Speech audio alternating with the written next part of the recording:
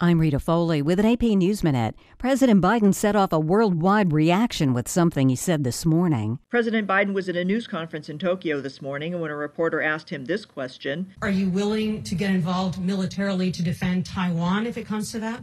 Yes. It's the strongest statement about Taiwan from a U.S. president in decades. China claims the island is a rogue province. Their foreign ministry expressed strong dissatisfaction and opposition to Biden's statement, saying China will take firm action to safeguard its sovereignty and security interests. The 1979 Taiwan Relations Act made it policy for the U.S. to ensure Taiwan has the resources to defend itself, but does not require the U.S. to step in. I'm Jennifer King. Starbucks is pulling out of Russia. This follows McDonald's exit from Russia as Moscow's war in Ukraine continues. Pfizer says 3 small doses of its COVID vaccine protect children under 5.